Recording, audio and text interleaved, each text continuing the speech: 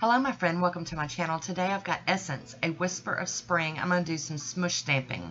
This is Unforgettable Glass Frog. It is an unscented peel-off base coat or latex barrier. You can use it for both. And here is Essence the Gel Polish, a Whisper of Spring. Beautiful shade. So I'm going in with my first coat. And it's going on rather well. Now this one's not as fantastic as some of the other Essence polishes I've tried that could have been one coaters, but it is a very nice polish.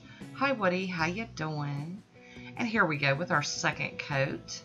This one is gorgeous. I don't know, I guess it might be considered lilac. It's got a pink look to it. I mean, it's definitely purple, but it's got pink to it too. And Woody's back again. I'm going to top it with some Pro FX Quick Dry Top Coat so we can do our smoosh stamping. Seal this in, get it to dry all the way down before we go on to the next step. Such a delicate polish. I just love it.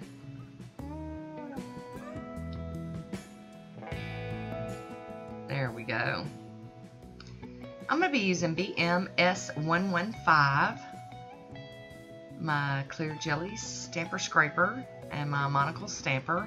I'll be using Nicole Diary NS11 and Nicole Diary's NS08.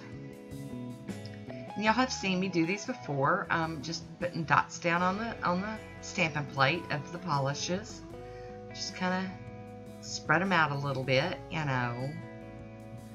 Get them on there. And then we're going to scrape. I'm only scraping once. Not wanting to get them too muddy looking. And then I'm trying to make sure that I get this heart on my fingernail. There we go. So there we go. And I'm going to try to hop in here with some tape and get some of this off right after stamping. And it's not wanting to come off very well. So it's going to be quite the mess. I mean, it's coming off okay, but it's not coming off all the way. There we go. We're going to head on into the next nail. I mean, it came off okay. I think the colors were, you know, very pigmented. Let me look how bright they are. So, here we go with the next one, another heart. Try to get that one on the nail also. Ta-da! There we go. There you go. You can see it that way.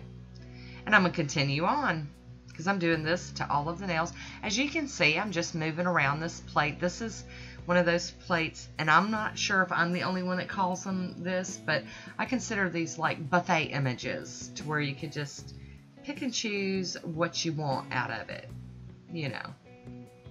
I mean, you could use the same area of the plate over and over on all the nails and have a match, but, you know, I like plates like this because you can mix and match it.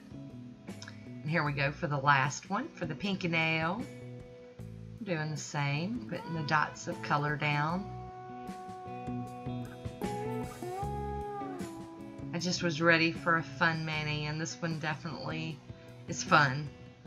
It's got my girly colors in it and everything.